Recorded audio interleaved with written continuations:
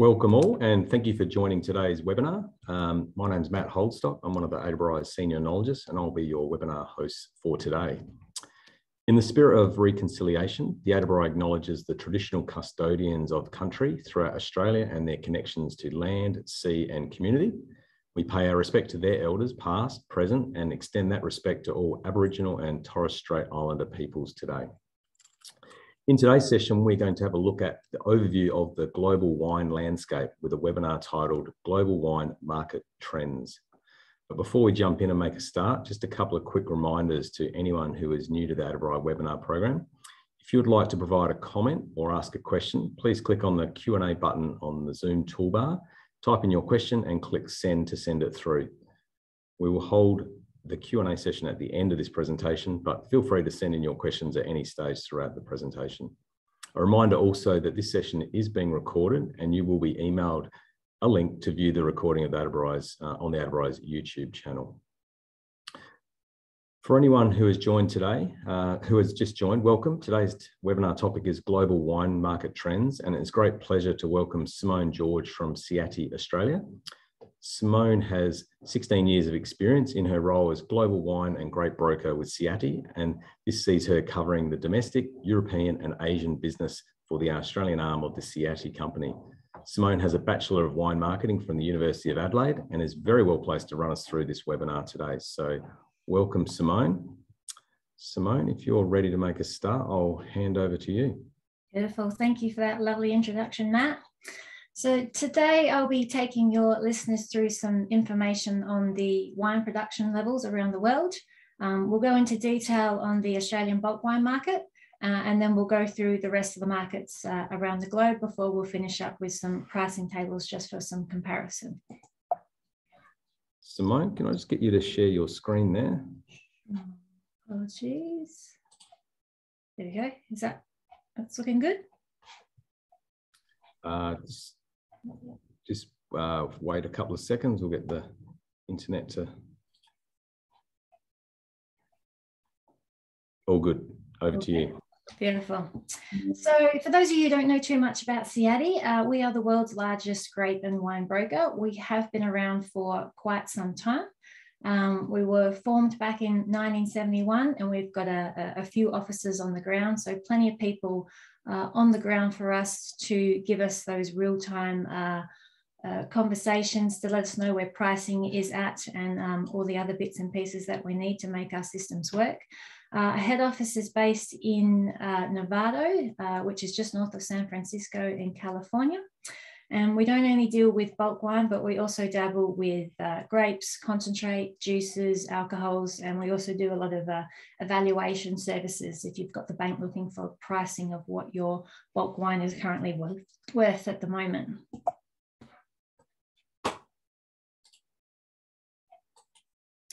So taking you through some of the global wine production numbers, you can see the table on the left-hand side there, which shows the last couple of years in millions of hectolitres.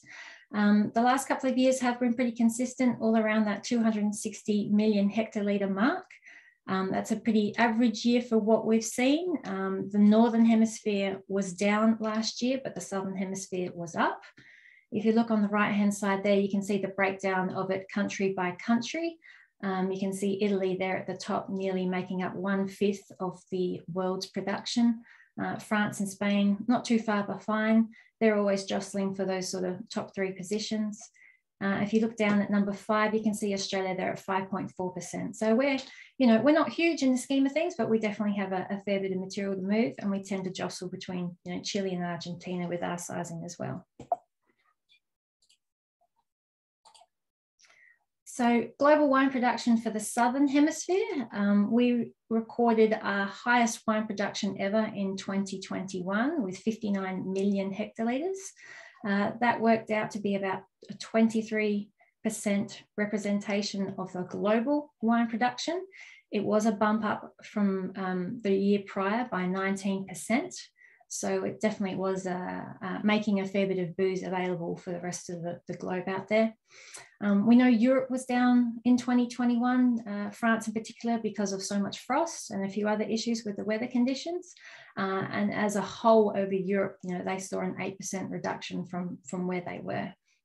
Like I mentioned before, Italy, France, and Spain, they're pretty big players. So they make up nearly 40% or 47% of the world's wine production. So they take out a fair bit of that volume there for the northern side. Just to give you a bit more of a breakdown there, you can see the full listing of the countries here. The countries in grey are all European. The ones in green are outside of that scope. France and Spain obviously took quite a hit. You can see they're down minus 19%, minus 14% year on year compared to 2020. And then you can see on the right-hand side that the variance between last year and the 5-year average as well. If you look further down, you can see Australia and Chile, they definitely came up with their numbers, both up 30% and both up on that sort of 5-year longer term average. Argentina wasn't far behind either, up 16%. And if you look a little further down, we do have China listed in there, but their figures don't always correlate, as a lot of their vineyards are more for table grapes than they are for wine grapes. So we don't always get them relating perfectly to what we want.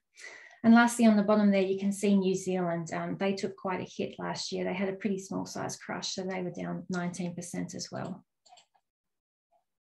So moving straight into Australia, look, we all know there's a lot of red wine out there. We've got a very large red wine inventory. It's across all price points, across all regions, across all qualities.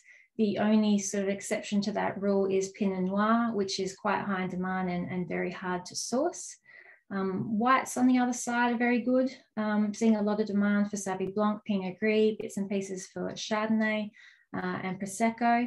So that sort of material and pricing is staying quite steady. I guess on the red sides, we did have a very big crush in 2021. The demand hasn't been high simply because everyone has material available. They're not out chasing it down. They don't need to buy it when they've got it in tank. And also with shipping, international shipping being quite challenging, we just can't get that material offshore and out to the other countries where we need it. So we've got some good demand there coming out of Europe and North America, but just getting it on a vessel and out of the country has just been a little bit more difficult. The cost of international freight is also difficult. 12 months ago, you could have got a container over to Europe out of Australia for around 26 cents a litre. Nowadays, it's nearly double that. We're sort of looking at 48 to 50 cents a litre just to get your freight over there. And the issue is that a lot of the buyers from Europe who are looking at those prices, they've locked in contracts with supermarkets for 12 months at lower prices. And now they need to cover for that cost of the additional freight. So it makes it very difficult for them to accommodate that. Moving through, we know the 22 crush number came out just a couple of weeks ago, 1.73 million tonnes. It's 2% down on long-term crush, 13.5% down on last year's 2 million tonne crush. It's still probably far too large in size because we have so much carryover stock still sitting around in tank. We estimate about 500 million litres of material out there, if not a little bit more. And I guess we put that into account by saying if you needed around about 1.5 million tonnes for Australia's needs for domestic and export, if we were 500 over in 2021 and we were 230 over in 2022, add them together, times them by 720, there's well over 500 million litres, not to mention the stock left over from 2020 and 2019 as well. So we do have some really competitively priced bulk. We're probably the cheapest red supplier out there at the moment. But even saying that, we're just still having a lot of difficulty getting that material to move to offshore and turning it into sales at this point in time. So next year, we do expect that grape prices will soften. There will be, I think, a reasonable amount of red wine or red vines material left on the vine. We just don't have the space to put it into tank. The wineries are not moving it through to get it to sale at this point in time. So it's going to be coming down to a point there where we either look at mothballing some of the red vineyards. A vine pull or a government subsidy might be something we're going to need to look at in the future. I don't know that there's any cash flow in it from the Albanese government at this point in time, but I think it's something we definitely need to at least push forward to see if we can get some conversations happening around it.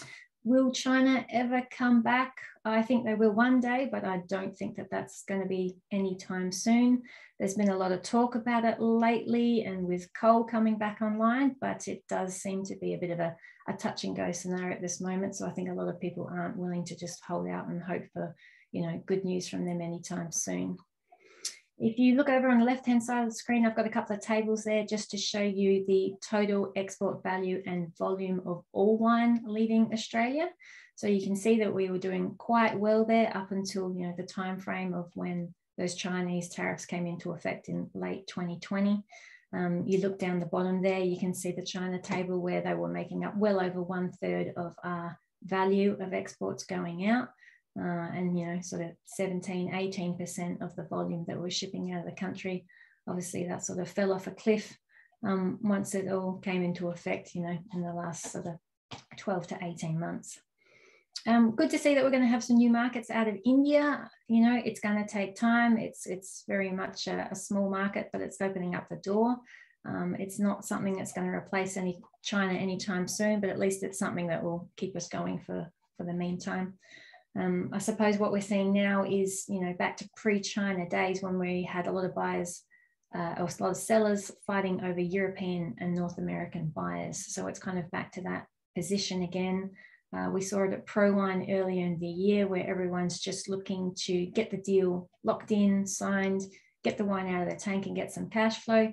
And even if that means, you know, dropping pricing lower and lower than where we really want it to be.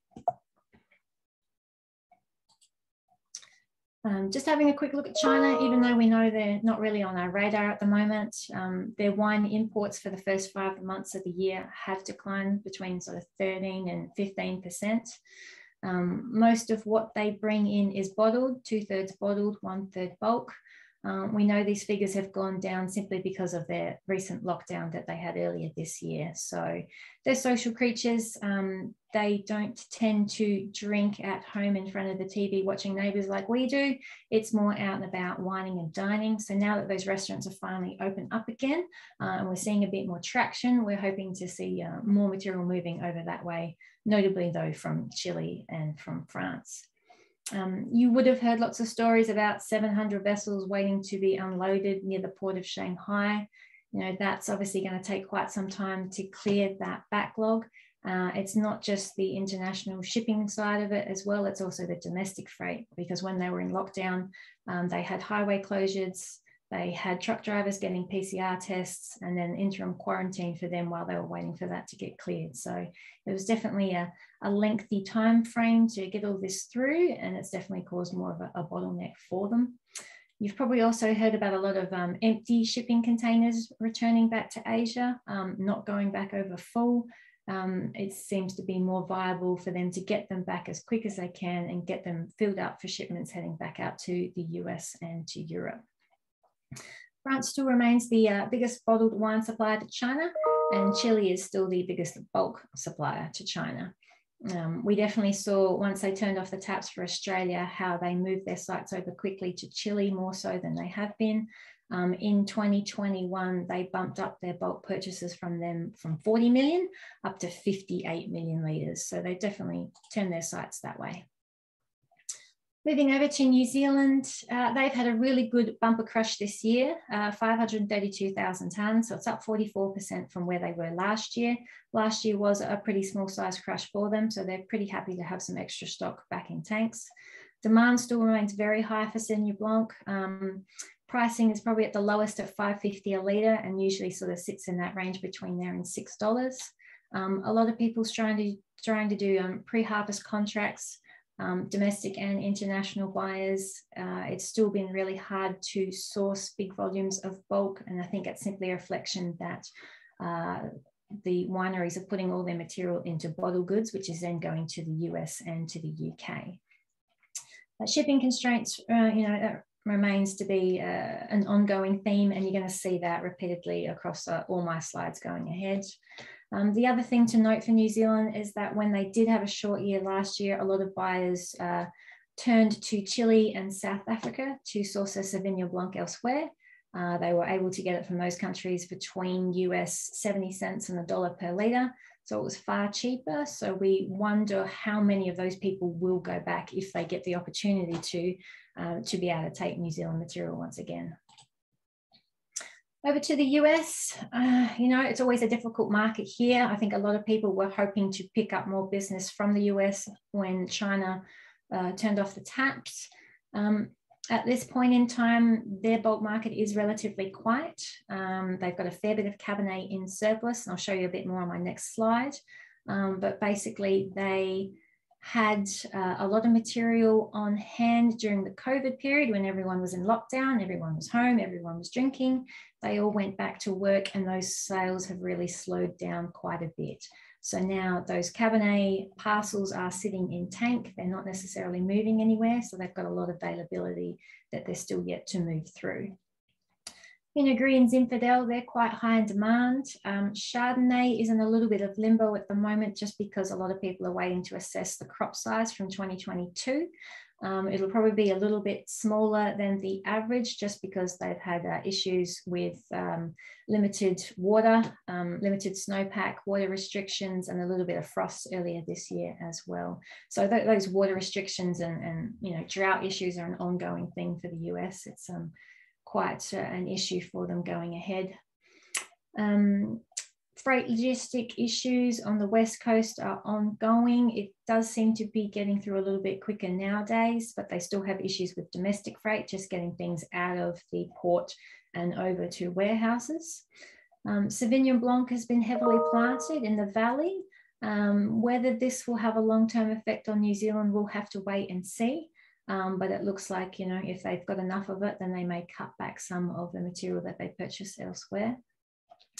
And the inflation rate, again, this is going to be an ongoing theme that you'll see throughout the rest of my slides, but 9.1, it's a 40-year high. So a lot of people are definitely watching their pennies, just reducing how much they spend because they are very mindful of what's going on in the marketplace.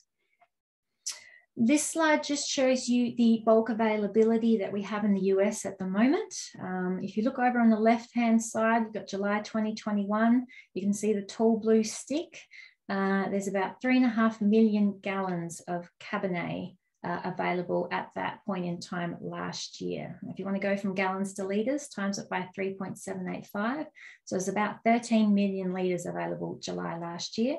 If you go to the right-hand side, July 2022, there's about 5.3 million gallons. So that's about 20 million litres of Cabernet that we've got sitting there still to move through. So we don't see them purchasing Cabernet from Australia anytime soon. Chardonnay, we reckon they might be looking for bits and pieces later in the year, but we will have to wait and see how their vintage plays out.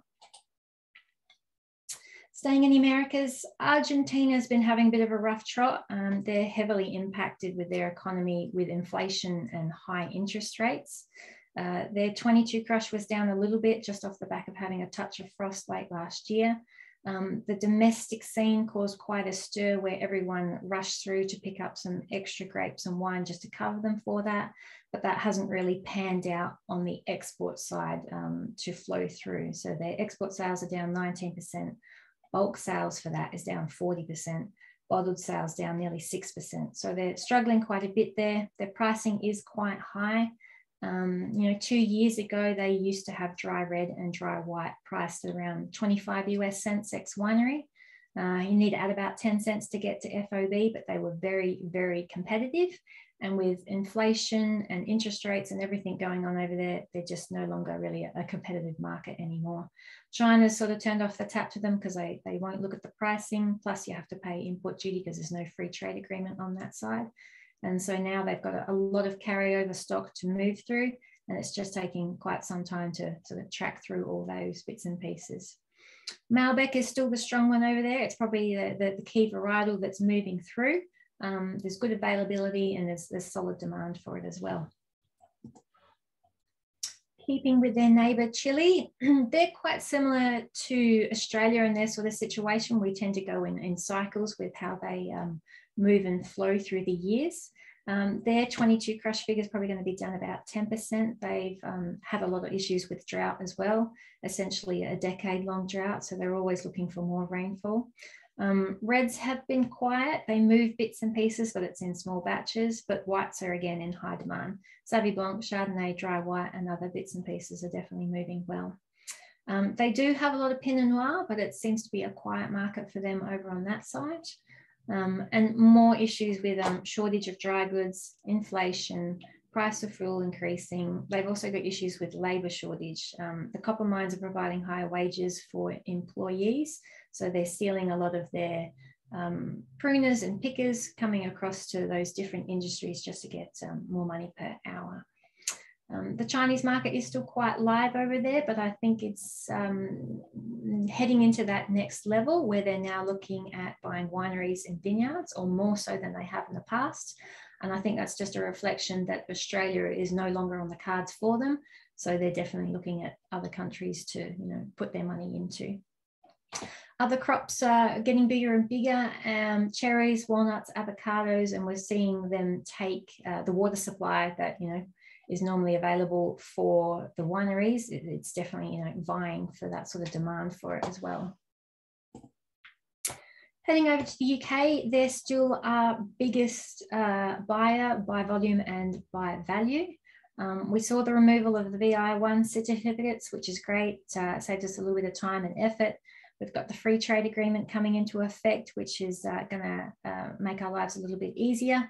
But there is some concern about the tax reform that's supposed to come into effect later this year. That's going to change the way they tax material. So it will be on the alcohol percentage, no longer on the product. So we will see that push up the pricing of a bottle of wine. So if it was a £5 bottle, they now expect it to be about £5.40.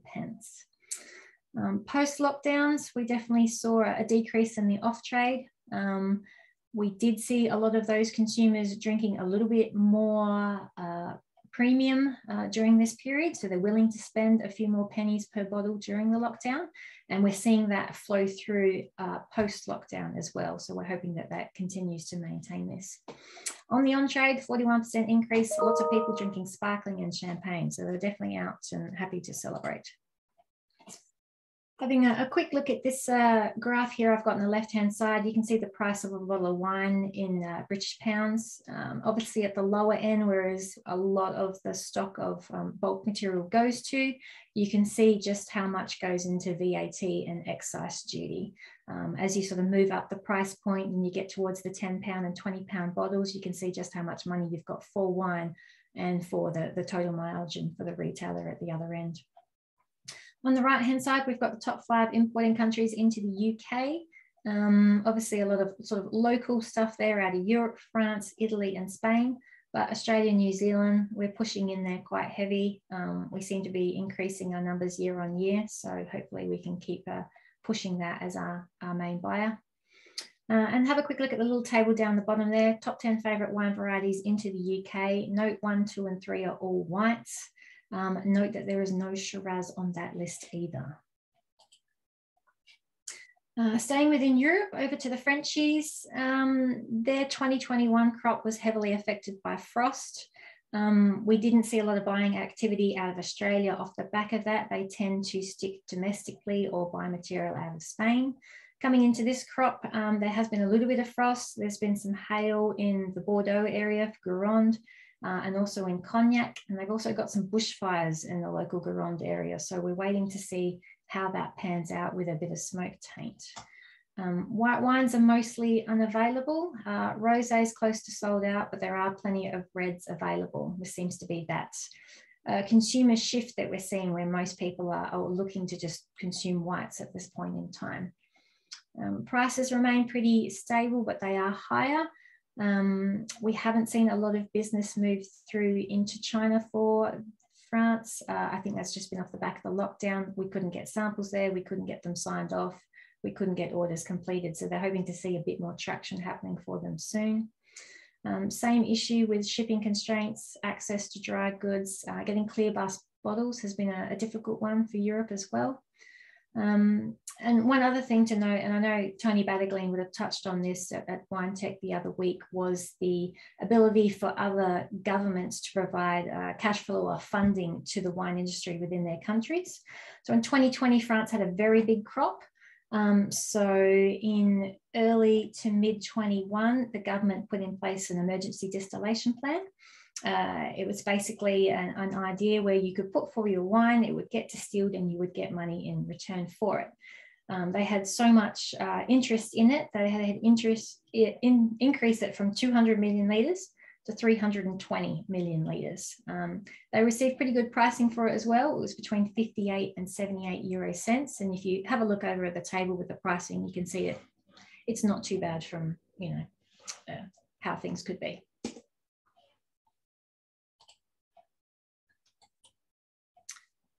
Moving over to Spain, they had a smaller size crush last year, but they are expecting a pretty big crop this year. They've had a fair bit of warm weather. They've had a really hot heat wave in early July, but they are kind of similar into our market where they've got plenty of red wine, lots in inventory. They're probably the second most competitive country out there after us. All their whites are high in demand and are close to sold out. They do quite well with concentrate. A lot of people chase them down for the material, but because of refrigeration costs increasing each time, energy and fuel, that pricing seems to be sneaking up and up as we go. Inflation, 10.2%, highest it's been since 1985. So they've got some issues there with consumers just being concerned about penny pinching again. Same sort of a situation happened in Spain as France. They also put in an emergency distillation plan. The government gave them 90 million euros, 30 to 40 euros cents per litre. You can see there when you compare it with the table of pricing, it's not, you know, it's half to 2/3 of what the price was. So it's not the worst thing in the world. At least they got something out of it. Moving over to Italy, they had a very big crush last year. It was bigger than they were expecting. This year, looks like it'll be down a little bit just because they've got some drought in the northern areas and it's been the hottest June in 30 years. Speaking of the drought, we know that their government is giving them around about $35 million for some of the regions in the north, just to help them along with those droughts issues and lack of water. For their market, the red wine prices are definitely softening, the sales are slowing, the whites still remain quite stable, and that's in particular Prosecco and Pinot Gris. The biggest issue for them is getting those clear glass bottles again. It's just timing. They need to get them in, get their material bottled, get it out and get it on the shelves before the 22 stock comes in the next month or two. So it's really a timing issue for them. The other thing to note is Italy is one of the biggest suppliers to Russia for wine. So they've now got 115 million litres of wine that they need to find a different home for, which just adds back into the pool of all the other bulk wine that we have out there available. Logistical issues remain a problem for them, as does inflation, highest for them in the last 23 years. So again, that ongoing theme keeps happening around the world.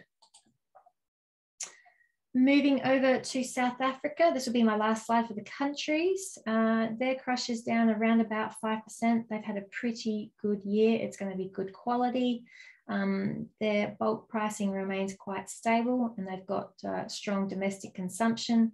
They were on again and off again during the COVID lockdowns as their government put a prohibition in place for the purchase of alcohol at the local bottle-os.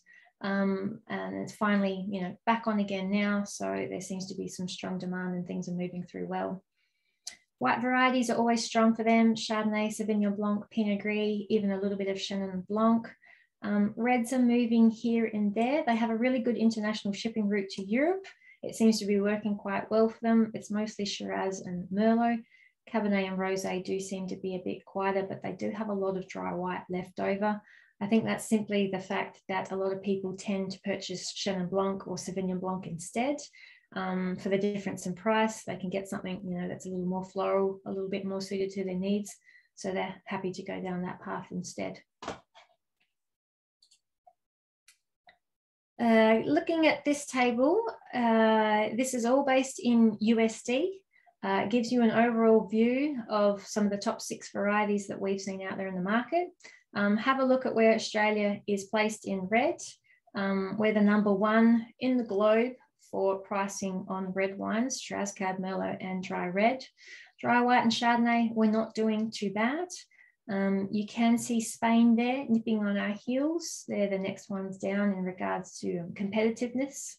And then what I'll do is I'll show you this next slide, which will be July 2020, which will show you where we were at 2 years ago. You can see Australia's pretty close to the bottom on most of the reds. Dry white and Chardonnay were around about the same place. Spain, give or take, you know, they're kind of there in the middle. Argentina would be the one to note. They're top of the list for 6 of all of those wines there. So this was back when they were selling dry red and dry white at 25 cents ex winery. Very effective, very cost competitive. And nowadays, you know, that market's completely flipped for them. So I think it'll only be a matter of time before they come back and have more competitive material available for us. So just to summarize, red wine, we know we've got a lot. We know we need to move through it. It's excellent quality, especially out of 21. We've got some really great pricing. We just need to be able to get some more of that freight available so we can move through it quicker. We are seeing that consumer shift towards white wines. Definitely a lot of people chasing Sauvignon Blanc, Pinot Gris, Chardonnay. The reds, on the other hand, you know, just because everyone's got something available at this point in time, they just don't need to go out there and purchase it. I think we will have to look at, you know, mothballing red vineyards as we go ahead, and whether we can get something from the government to subsidise us, we'll have to wait and see how that pans out. International shipping, that's going to continue to be delayed until 2023, if not 2024. Supply chain issues around dry goods will probably continue. Again, that's just availability of glass and cardboard and other bits and pieces.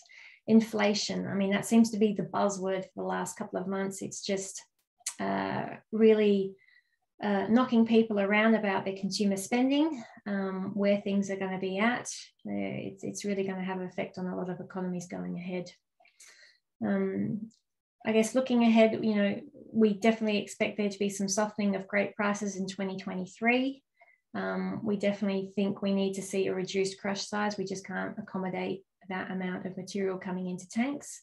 And we have limited tank space as it is already. There's just not enough available right at this point in time to be able to bring in, you know, another 1.5, 1.7 million ton crush. So it's definitely challenging times again. I think, you know, if it means mothballing some vineyards and then looking at selling some temporary water to nut growers, maybe that's something we're going to have a look at as well. So that's it from me. My details are there on the screen if you wanted to reach out and touch base. I should also mention that CIADI puts out a global report every month. So if you're interested in getting some news on that, please feel free to touch base with us and we can certainly share some information with you. That's great. Thanks, Simone. Just like to remind everyone, if they've got a question now, they can send it through to the Q&A section on the bottom of the Zoom toolbar. There has been 2 questions come from Simone, so I'll read them. I'll read the first one out to you. Are you recommending a government-funded vine pool scheme? Based on what data? How many vines should be pooled? Should it be certain varieties or regions? At what cost to government or to the sector? Just want to flesh out your policy position. Sorry, that was quite a few questions in the one question. No. I don't think we're ready for vine pool just yet. I think mothballing would probably be the easier way to accommodate things for the short term. How long we're going to be in this situation is, you know, the $64,000 question. I think it's going to be at least another 1 to 2 years that we're going to see some really challenging times going ahead.